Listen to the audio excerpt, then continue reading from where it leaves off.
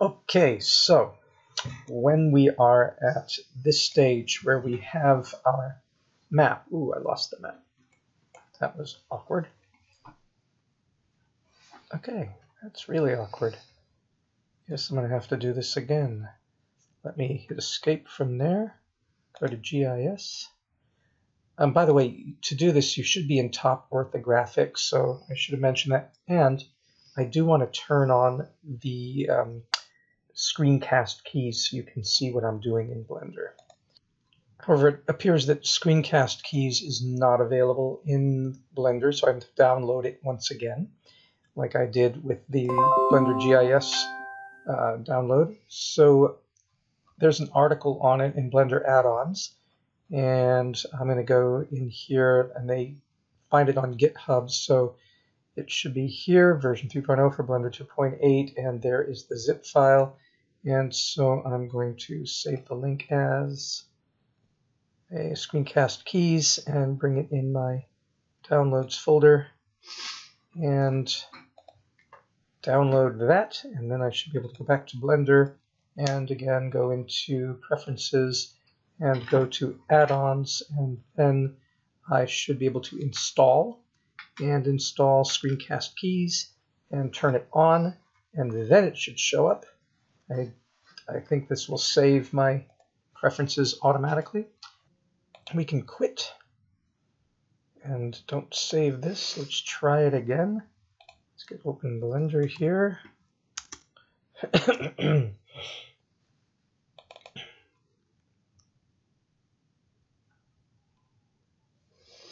And let's open this up and look at screencast keys and turn it on. And there, now it's showing up. Okay, so it's just a matter of starting the program up again. But you're seeing yellow down here.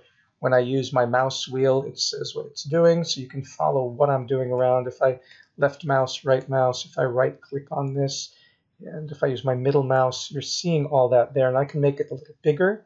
There, now you can really see what I'm doing. And so anytime I click or do anything, you will be able to see what I'm doing. So that's a handy add-on to have, screencast keys. So once again, let's go and do our GIS map again. So I'm going to go, I don't want this cube, I don't think I need it. I'll hit X and delete it. I'm going to hit 7 on the number key, number pad, top orthographic. 5 would be perspective, but top orthographic is what you want, so everything is sort of aligned. I really don't need a light for what I'm doing, so I'm going to leave it in there. Why not? And the camera, I'm going to leave in there for now. So now what I'm going to do is go up to my GIS, go to my web geodata, my base map is Google Satellite, say OK, and it comes up there. I hit G. Now that screencast key didn't show up, and it doesn't show up for some reason. So just know that I hit the G key to get the go-to thing. And I'm going to put in the address. I can put in either Rosebud or, in this case, 22843 Hale Road, comma, Land O'Lakes. And that's in Florida, but it should know that. And I'll make my zoom level approximately 20 is okay, and say OK. And it's going to calculate and get right in there. And then I use my scroll wheel to get to this site at the level that I want to. Now, I don't need to do all of the lake. What I really want to focus on the Rosebud property is the area from the road and up to where the RV is. Now, we know that this entrance here goes around the back, and somewhere our RV is about up in here. There's somebody else's house there, so we don't need that. So we can move that house back and get to Hill Road and fit most of the stuff that we want in there and get Collier Parkway and a bit of the lake and get the driveway. So that's what we're going to use as our reference. So I'm going to hit the E key. Again, screencast keys won't show manipulations in Blender GIS. E key will export this into an image, as you can see. And then that is the image that I want. So I'm going to go ahead and save this and save it as in my, let's see, in my T-Data Envisioning Sustainability tutorials. And this blend will be called Rosebud for AltSpaceVR. That's the Rosebud we're going to create. So save that in there. Okay. And now that I have that saved in there, that map, there's other things I can do with it. So I go to GIS again, and I say in here, get OSM, which is OpenStreetMap. And I'm going to ask here for buildings and see if I can get the house, if there's any data there for the house. And I'm going to make them separate objects, and I'm going to say OK. And there it is. It pulled in the house. Whoa, but it's not on the map, so don't move the map around. Control Z. But the house is there, and it's pretty darn tall. So maybe that was too tall. So whoa, I got rid of that, and I shouldn't have. Is there a redo button on here? Yes, there is. Okay, so maybe that's not the best thing to have. There's separate buildings there because they're too tall. So I'm going to delete each of them and try to do that again by selecting this, going to GIS, going to Web Geodata, go to OpenStreetMap, get buildings, but I'm not going to make the default height that. Get the elevation from the object. Oh, and there's one more thing before we actually do this. Let me pause for a second here. We should get the digital elevation, the SRTM, because that gives us the height of the terrain. So when I bring that in, you can see that it has made it so that the lake is obviously deeper than the rest of the terrain. It's blocky, but that's the satellite imagery that shows how deep things are. So that's a nice thing to have. And now that we've got that, I'm going to go in to my GIS and my get OSM or OpenStreetMap and get the building. I'm going to get the elevation from the object, and I'm going to use as the elevation of the object the satellite map so that it actually sits on that warpy landscape properly. But 20, whatever 20 is here, is way too tall. So I'm going to make the assigned height, I'm going to make it 5 and see what that does. Now, yeah, the buildings are a bit smaller and they're sitting on the landscape properly. Although they did get off kilter when we did that. And if I just select the buildings, I now have to move them back onto where they belong. Same thing with this little one. It should have been on top of there. So I don't know. It seems like the elevation thing messed it up a little bit. But now it's on the map. And those are the only buildings that came in. Alrighty. But those will give us a reference. And that's what we need to do, is to start making references for the property so that we can later on bring in other objects. And with those references, we also want to build up references for the other objects in here, like the greenhouse or the basketball courts or the bees. So what I'll do here is I'll go to Add, and I'll go to Mesh, and I'll go to Create I could do a plane, but I find a cube actually works better. And there's my cube. So if I take a cube and I put it here, and then you hit the period key to zoom in on it, and that cube, you can see, whoopsie, let me go back to there. If well, there's the terrain. There we go. So that cube is hanging out underneath here where it shouldn't be. So I'm going to hit the G key and the Z key to move it up the Z axis and lift it up on the plane. And then you can also hit the 1 key to get to a level. A couple of things that you'll notice about this is it's not exactly on the 0 part of the plane, but that's the way it came in. And it may be worthwhile, actually it is worthwhile at this point, to hit to select all, which is by hitting A. That's everything. Go into the front orthographic look and then hit G and Z and move everything down so that you have a ground level on that red line, the x-axis.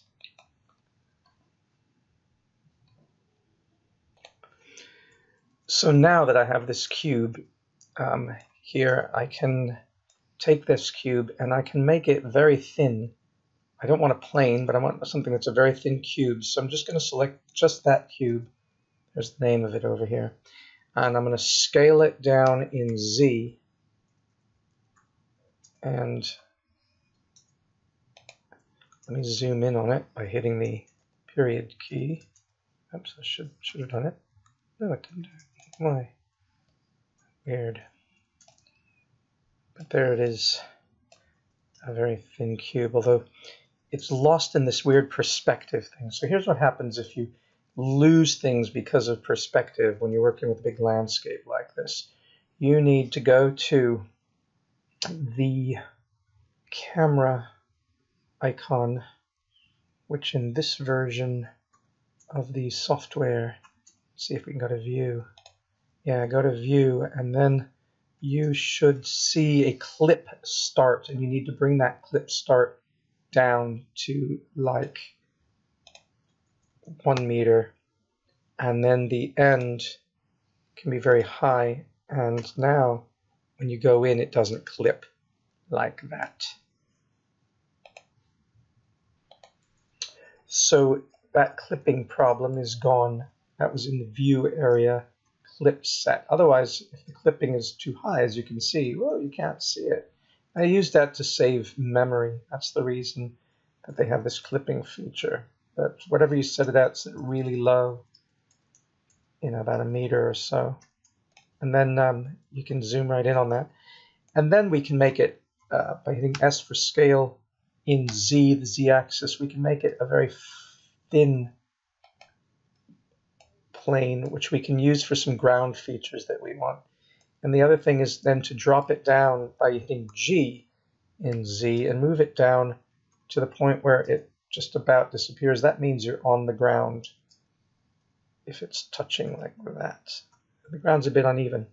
Then you go to your top view and you move it and you rotate it with R and make it rotate to what the landscape looks like. And now you can scale, excuse me, you can scale out. This is probably better done in edit mode, because if you hit the S key and you scale in, say, the X-axis, then you're scaling uniformly and you can't really see it, and then you'd have to shift it. And you could scale it like this, and then you could hit G and you could keep moving it, and then you could hit S and X and keep trying to scale it. It's a bit awkward doing it like that. So if, on the other hand, you hit the Tab key, which goes into the edit mode, and then you hit, did it go into the edit mode? It should have gone into the edit mode. Tab is, yes, now it says edit mode. See up here on the left side top, object mode, edit mode. I think tab. So if you go there, then you see these vertices, and what you'll do is use the B key to get the bounding box and grab over and make sure you've got all of those, because you might just get the top vertices.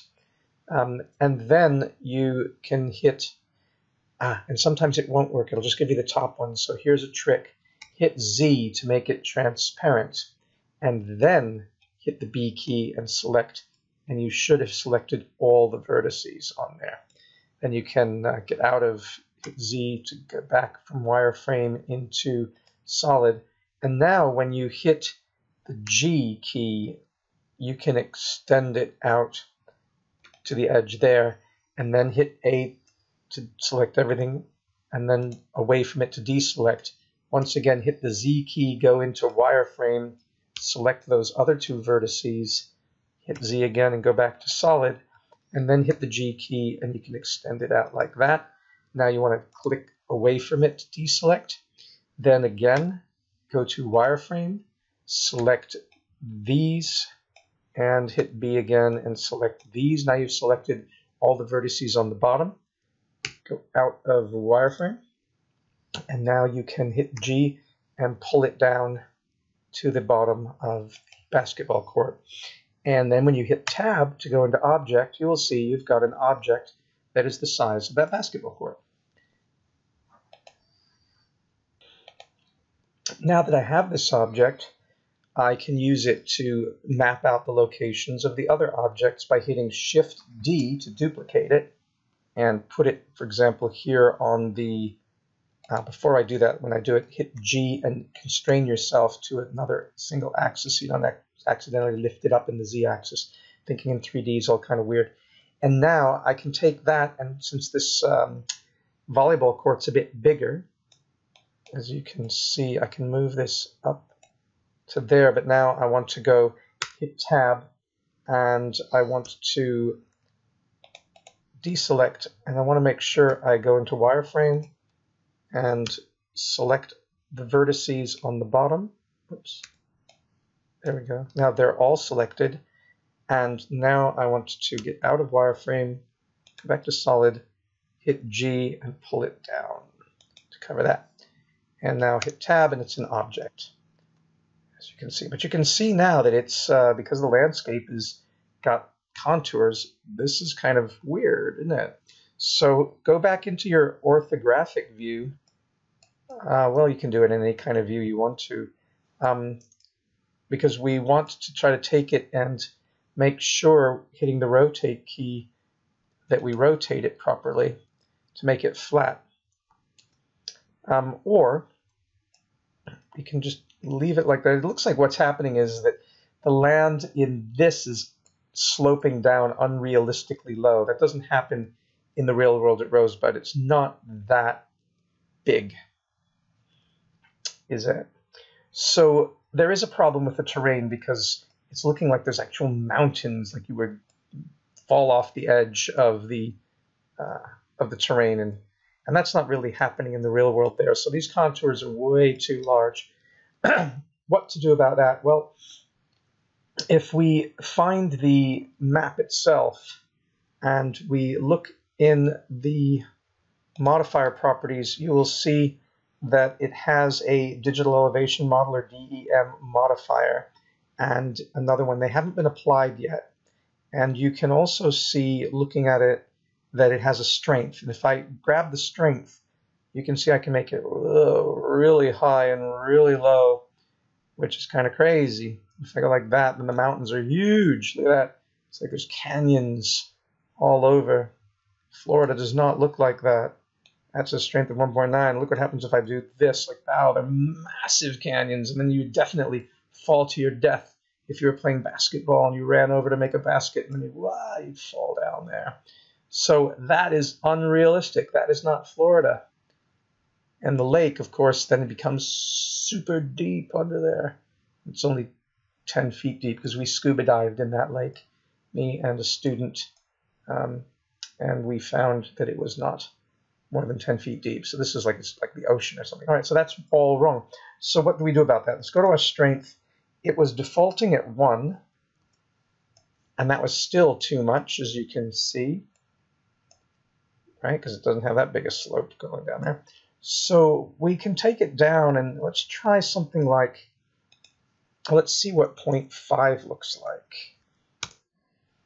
0.5, of course, not all the buildings are flying up in the air, so we'll have to move it up. But 0.5, if you look at it, is that a gentle kind of slope?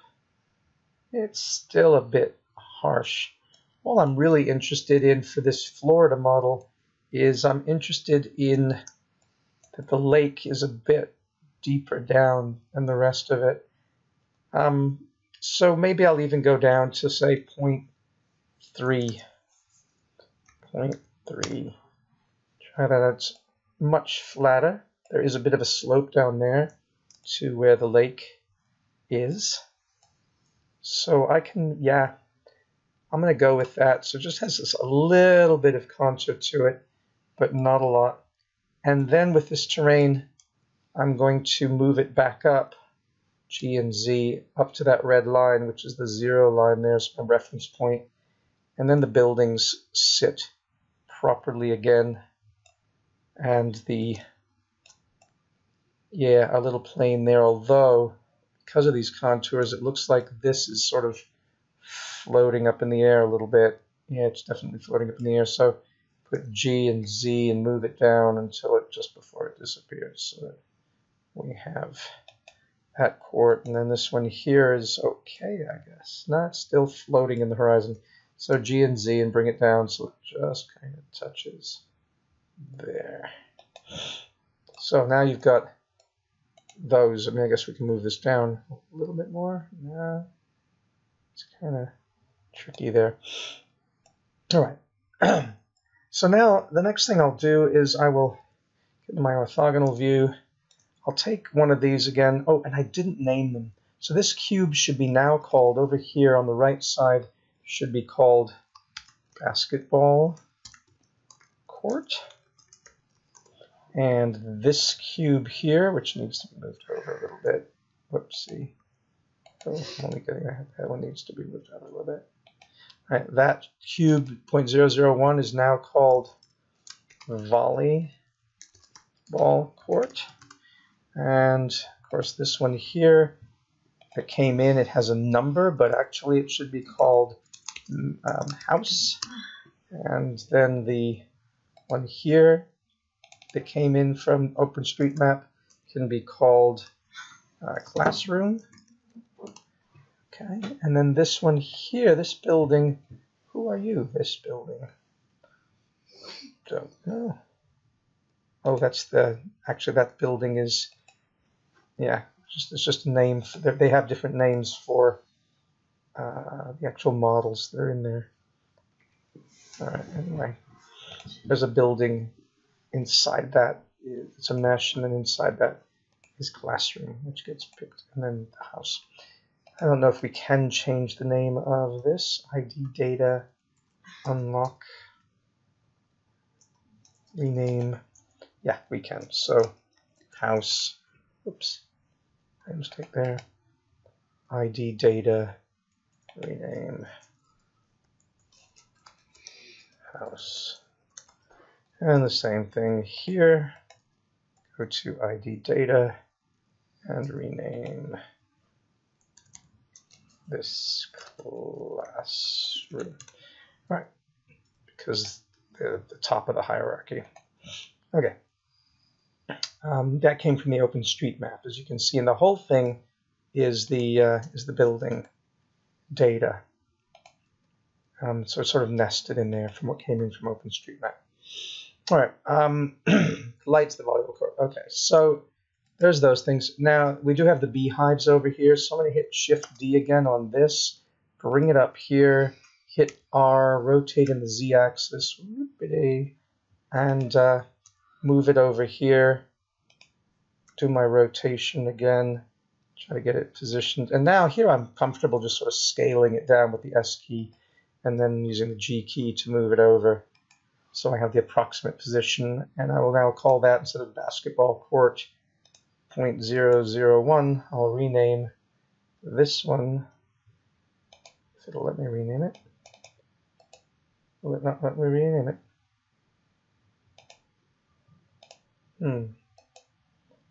Unlink. I guess I can unlink it. What does that do? Oh, didn't do anything. Shouldn't have done that. Basketball court.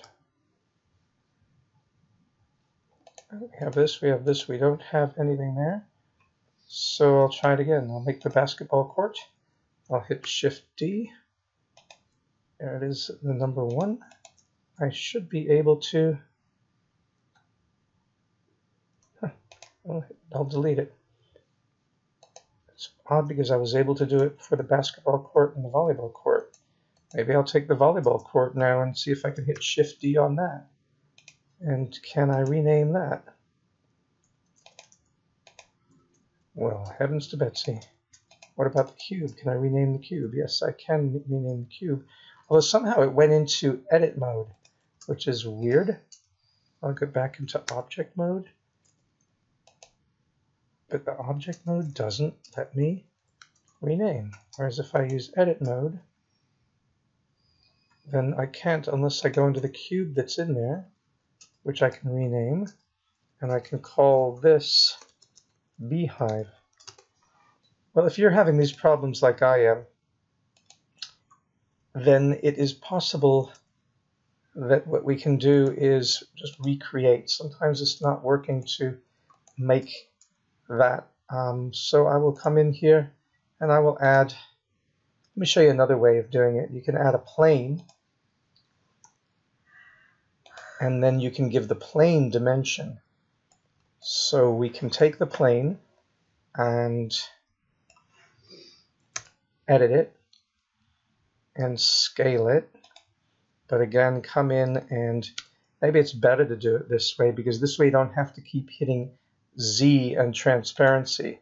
The reason for going into the wireframe mode was that if you have vertices that are hidden under these vertices somewhere in a three-dimensional object, you might only get just the top ones when you are trying to select them and you're doing it as a solid, because you can't see what's underneath.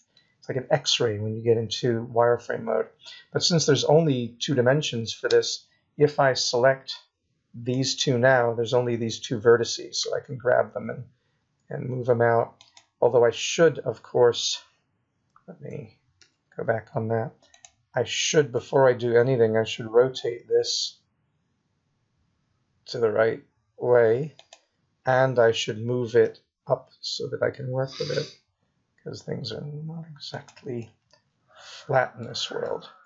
As you can see here, I also will probably need to rotate this in the y-axis to get it sort of flattened to the unflat Earth. Reality is inconvenient, as you can see. And now move this down. There we go.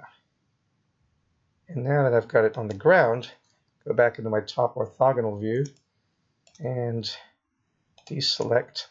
Now grab these 2 vertices, hit G and stretch them out to there, and then deselect and hit these 2 and move them up to there, and then right click away to deselect, collect it there, and move these down to there, and deselect, grab these 2 and move them over to where the end of the beehive is. Real world. Now that we have that, I select everything, and I come up here and I hit E for extrude, and I can build a cube this way. So I can hit E and make a very thin walled plane for the beehive. So then hit tab, and I've got the object, and now I can name that plane. That's not letting me name anything. Well, that is the weirdest thing. Somehow, because it got moved into that hierarchy. So let me see if I can move it up somewhere. And now, unlink, and it went away. Very strange. I can't rename. Yes, I can, by double-clicking on it. Stranger than fiction. Okay, so I'm going to call this beehive. Okay, and so this gives us the relative position of the beehive, and of course we want to do that for each of the areas that we are concerned with developing when we get into Unity. So for example, the chicken coop over here, we can do the same thing with, and we will we will go to add mesh plane. I think that's the better way to do it. Take the plane, drag it over, and place it. Once again, find the height, GZ, bring it down till just when it just appears, so it's just touching the landscape. Go back into the orthogonal, and you can do a scale once again, as I mentioned, without going into edit. But if you want to be more specific, then you'll go into edit. If you don't, you go and just stretch it out and do an approximation. And they can be approximations, of course. You don't need to make things absolutely perfect. And with that plane, now we can do the extrusion by going into Edit and extrude in the Z-axis. Of course, it helps if you're looking at it like this. When you do your extrusion, you hit X, and then you can make it whatever height you think the chicken coop should be, or the placeholder for the chicken coop, because these will all be placeholders for now, and then you can model the actual objects. Hit Tab to get out of Edit. Similarly, for the greenhouse, we will come over here and the biodigesters. Well, actually, we'll do the greenhouse, then we'll do the biodigesters. So once again, oops, I didn't rename that plane, did I? So it doesn't have a rename function. It looks like when you double click on it, you can do it. Chicken coop. All right. And now for the greenhouse, we go and we'll add a plane, move it down, maybe move it to the center here, scale it, and scale it in, oops, I flipped that over somehow. Scale it, so you can do rough scaling in this, and now you can go into Edit to make your scales more exact. And come out there, click off it, click here, scale this out. Oops, don't want to do that. I want to do G in X.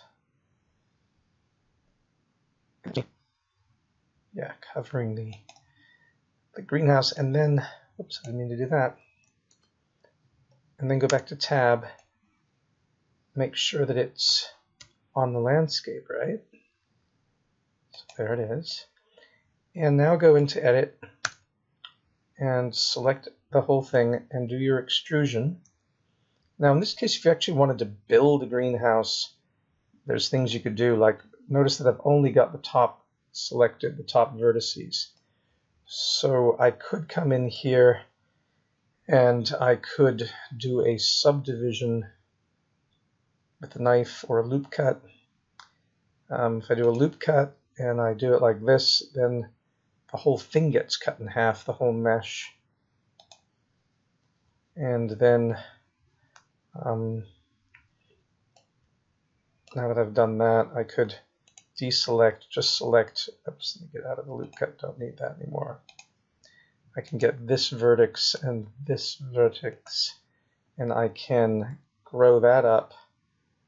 And that does not look like a greenhouse yet because it hasn't got any curvature, but it gives the approximation. So we can start with that. So I can do that by doing G and Z and then lift it straight up, just to give us some better sort of look for it. And of course, you can keep doing this, I should mention, because if I click off of this and I go back to my loop cut, and I go like this, and I do another loop cut on the other side, and I go like this, now I have the ability to select these top vertices and go G and Z, and I can begin to approximate a curve. So if I click this vertex and click this vertex, G and Z, so I'm getting more and more toward an actual greenhouse. So ain't that fun? So you can start your modeling if you wanted to, and then bring those models into Unity. I don't know if I got the height right. I probably did not. But that's one way to start doing it. Of course, the biodigesters are critical for us in this. And those locations, what we would add for that is we would add a cylinder. So we go to Add, and we go to Mesh, and we go to a cylinder and try to find where that cylinder went. Not sure yet. So I'm going to take that cylinder and rename it.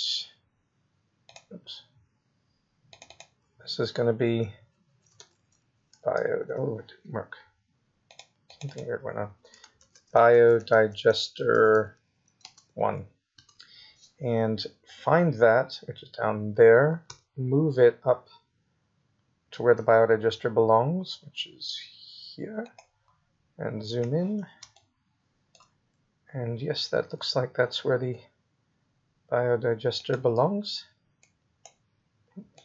Didn't mean to do that. Okay.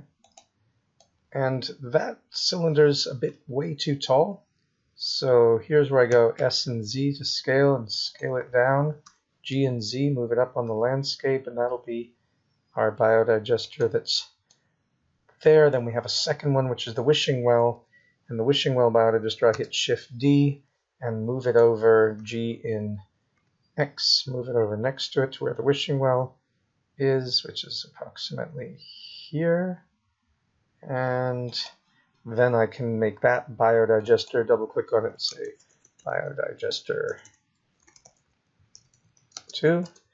And then I can Shift D to select that, hit G and X, move that over to where the third biodigester is, and double click on that and make that biodigester 3. And of course, in this case, that biodigester is moved all the way buried below the ground. This one is half buried, and the other one is full on. So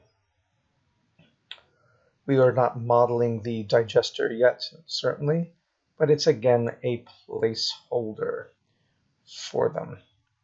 And this was supposed to be called not a plane, but because we changed it, it is now the greenhouse. I think you can get the idea now, though, that how you start creating objects in their right location. I think the last thing to do in here is to create the goat shed. And to do that, we would again put in a plane and move that plane over to the middle of the goat shed, scale it with S, scale it up, and it's a pretty good fit as it is.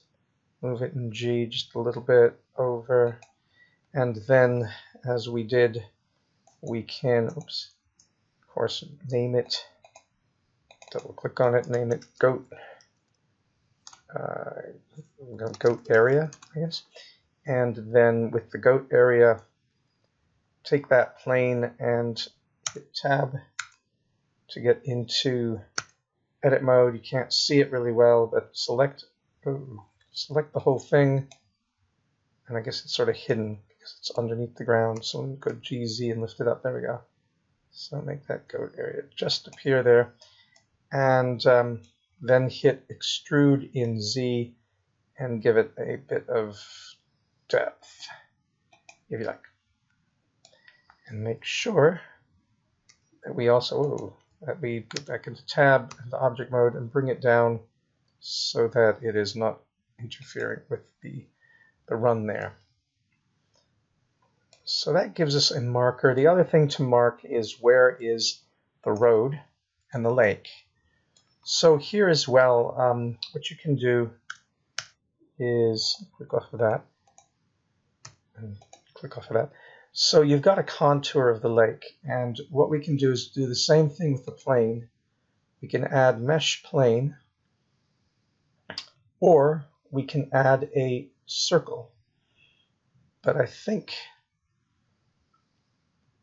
we're going to go for the plane. They're pretty easy to use. Come in the plane, scale the plane way up like this. And then when we go into edit, we can grab this point and place it there on the lake. Grab this point and move it down here in the lake. Grab this point and move it, although I seem to be moving it in the wrong plane, move it in X a bit, and then move it in Y to bring it down. Sometimes dragging in 3D gets weird. Move this one in X over so that we have the edge of our map. But now what we can do is to add a point in here by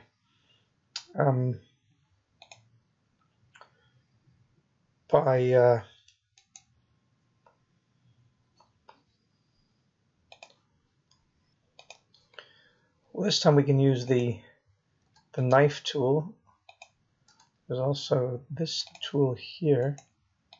I don't know what that does. So use the knife tool and come in here and cut that, and then you have, oops, should have done something, hit enter. Now you've cut it and you've made some points. And so you just take your knife tool and draw it across and then hit enter, and you start cutting up the mesh so that you can work with it. So I'm cutting the mesh, taking the knife, cutting the mesh, taking the knife, cutting the mesh, taking the knife, and then I can go back to my selection tool and grab these vertices and move them.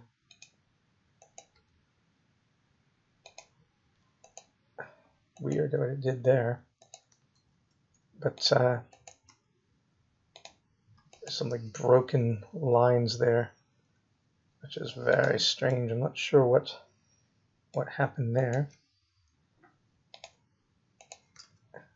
Yeah, it's getting all weird. So maybe that's not the best way to do it with the knife tool. So let me get back out of that. And let's do our loop, slide, and cut tool. It seems to be a little better. And then see what happens when we pull that. Oh, it's pulling into different dimensions. So make sure that you use the X and the Y. Maybe what it did is let's see what it did. Go G and Y and bring it up. That seems to be a little better. Bring that up. Bring that up. And you can divide as much as you want. Oh, that one got completely detached. So there are some problems here. Maybe we should try one more time to do a loop, slide, and cut. Make another vertex group there. And yes, I'm going to stretch that down here. I think we're going to have to put in another cut in here somewhere. And oops, and then move that. So you can get some approximations of where the lake is and make that a plane which you can call lake. And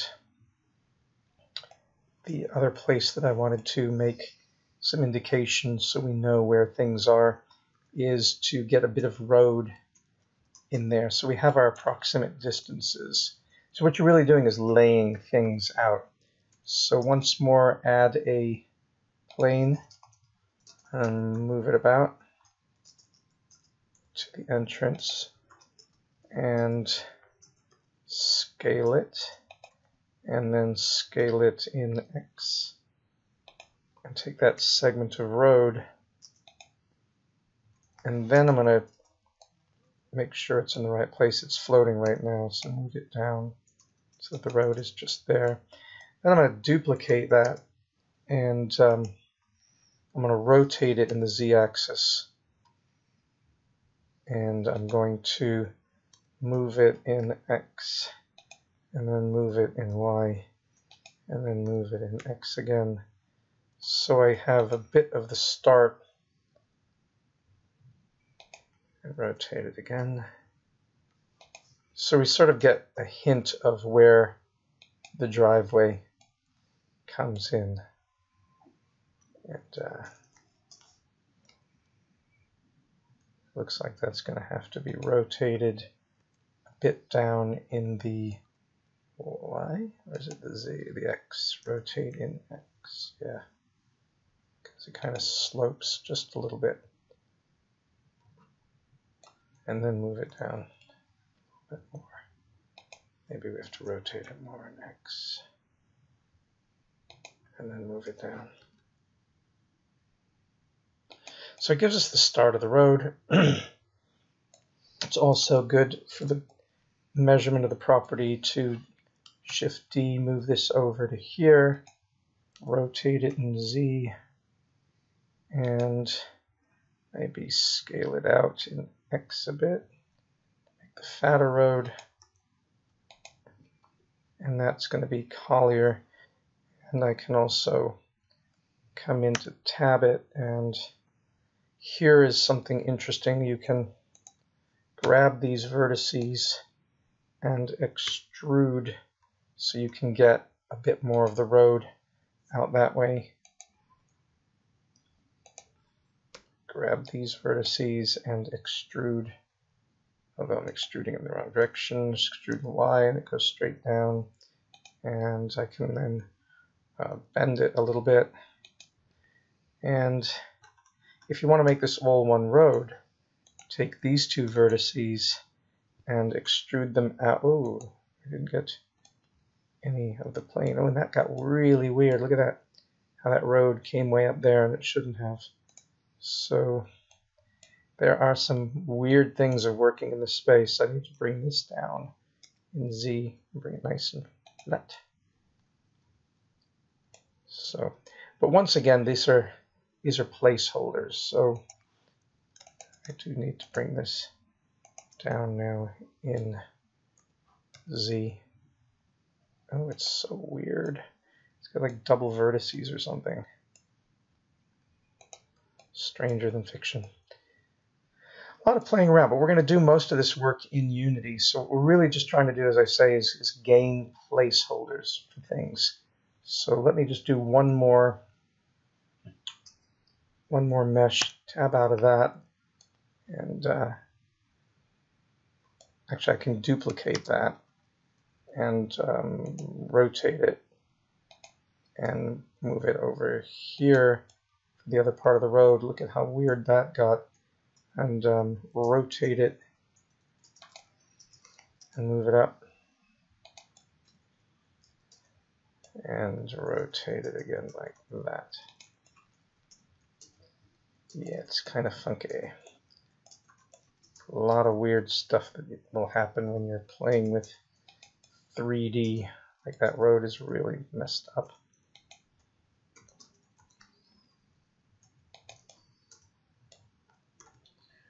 So I think I'm just going to abandon that and delete this and try to make this with my own little mesh.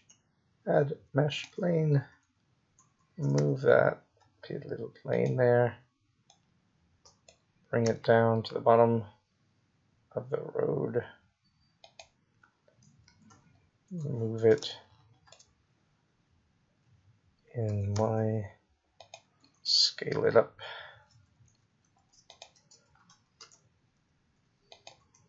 Rotate it just a bit, and there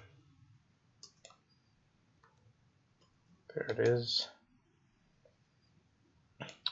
And then do my tab, deselect, select these, extrude, and sort of make my road, extrude, extrude.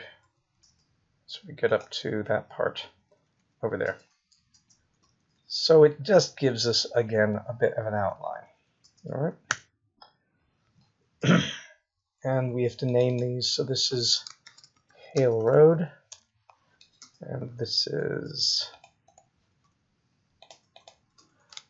Collier, and this is, I'm going to actually merge these together if I can with Control J. They become one plane, and I'm going to call this driveway entrance. And